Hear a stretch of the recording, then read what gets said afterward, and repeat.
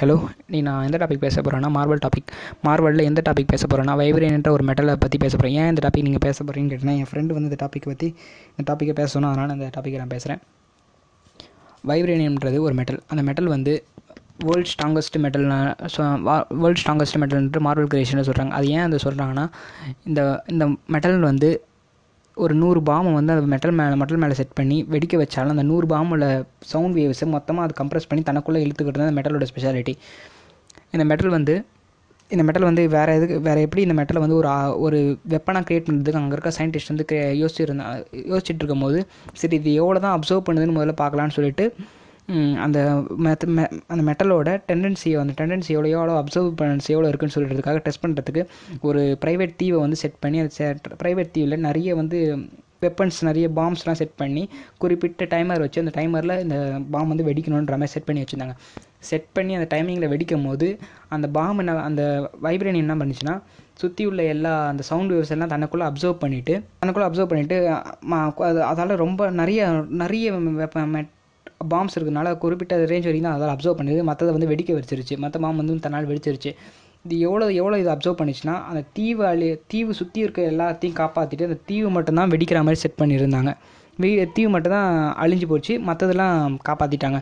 So இது metal வந்து ரொம்ப நல்ல அட்வான்டேஜான மெட்டல். இதை வந்து தப்பான கைக்கு போச்சுன்னா இது வந்து ரொம்ப அழிவாயுதமாக மாறிடும்னு சொல்லிட்டு இந்த மெட்டலை வந்து நம்ம கவர்மெண்ட் யூஸ்க்காக பயன்படுத்தணும்னு சொல்லிட்டு அப்போ வந்து கவர்மெண்ட்டில் வந்து ஷீல்டுன்ற ஒரு ஆர்கனைசேஷன் வந்து செட் பண்ணியிருந்தாங்க. இந்த ஷீல்டு வந்து எதுக்குன்னா, ஏலியன்ஸ் அவுட்டர் ஆஃப் ஸ்பேஸில் இருக்கவங்கள வந்து டிஃபெண்ட் பண்ணுறதுக்காக இந்த ஆர்கனைசேஷன் ஒர்க் பண்ணுச்சு. இந்த ஷீல்டுக்குன்னு சொல்லிட்டு இந்த வெப்பனை ரெடி பண்ணி கொடுக்கலான்னு சொல்லிட்டு அங்கே இருக்க சயின்டிஸ்ட்லாம் டிஸ்கஸ் பண்ணி இந்த வெப்பனை வந்து ஷீல்டுக்கு தான் செஞ்சு தரப்போன்னு ஒரு முடிவு எடுத்துகிட்டு, இது இந்த மெட்டலை வந்து எந்த வெப்பனாக செய்யலான்னு சொல்லிட்டு டிஸ்கஸ் பண்ணும்போது இது வந்து ஒரு ஆர்மராக செய்யலான்னு சொல்லிட்டு டிஸ்கஸ் பண்ணி முடிவு எடுத்தாங்க. இந்த ஆர்மரை செய்ய வந்து வெறும் அந்த வைப்ரேனியத்தையும் வச்சு செய்ய முடியாதுன்னு சொல்லிட்டு இன்னொரு மெட்டலை வந்து கம்பைன் பண்ணுறதுக்காக இன்னொரு மெட்டலை எடுத்துகிட்டு வந்தாங்க. அது என்ன மெட்டலாக, வைப்ரேனியம் அயனையும் ஒன்றா சேர்ந்து மிக்ஸ் பண்ணி ஒரு புது வகையான மெட்டலை வந்து க்ரியேட் பண்ணுறதுக்காக இந்த ஒரு புது ப்ராஜெக்டை வந்து இது பண்ணாங்க. இந்த வைப்ரேனியம் மெட்டலையும் ஒன்றுத்துக்கு 2 மாலிகுலையும் ஒன்றும் செட் ஆகாமல் சேராமல் ரொம்ப ஒரு வாரமாக அந்த ப்ராஜெக்ட் நடந்தாலும் அந்த ஒரு வாரமும் அந்த ப்ராஜெக்ட் வந்து வேஸ்ட்டாக தான் போச்சு.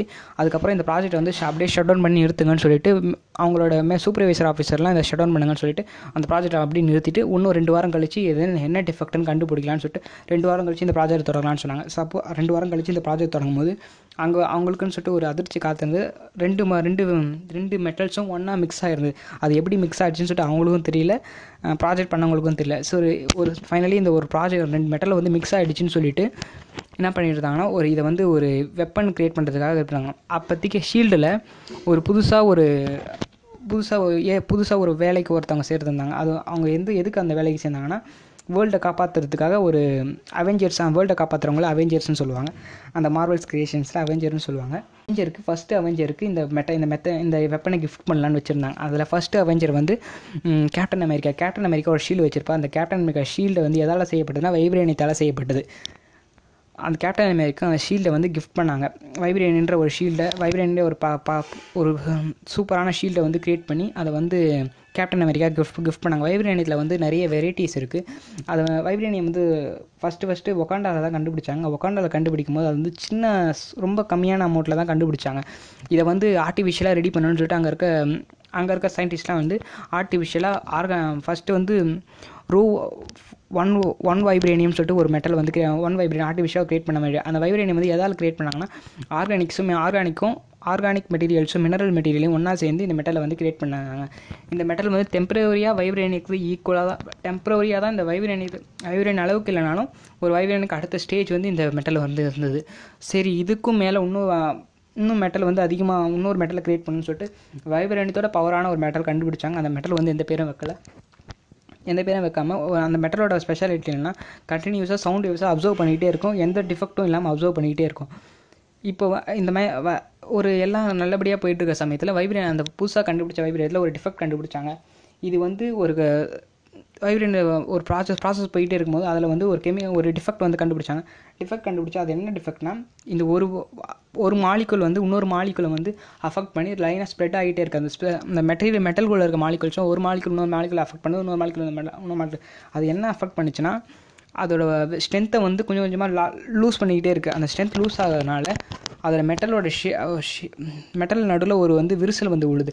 அந்த விரிசலை வந்து பண்ணுறதுக்கு தான் ரிசர்ச் பண்ணிகிட்ருக்கேன். ஆனால் கடைசி வரைக்கும் அந்த ஆர்டிஃபிஷியல் மெட்டலை வந்து க்ரியேட் பண்ண முடியல.